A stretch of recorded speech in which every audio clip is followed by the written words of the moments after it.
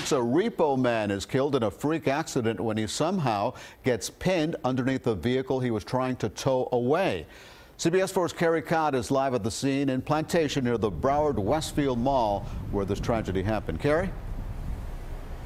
Elliot, we're told this tow truck driver pulled over just south of Broward Boulevard near Broward Mall early this morning to adjust that vehicle that he was towing. And just after he got out of his tow truck, it appears something went terribly wrong.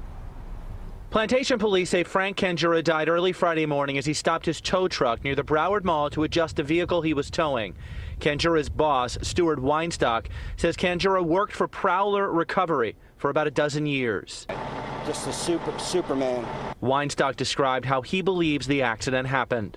He was taking the car out of gear because it was an all-wheel drive vehicle. He got underneath it, didn't realize that he left the truck in drive, and it crushed him. He left the tow truck in drive, and Canjura was trapped under it. Police tell us Canjura was working alone on Friday morning when he died. A police spokesperson did not know how long Canjura was trapped before help arrived.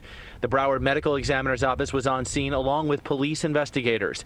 As they worked to determine exactly what happened, Weinstock says Canjura was a beloved man with loving parents and siblings who will miss him terribly. This kid was just a down-to-earth, good-hearted, hard-working, unbelievable individual.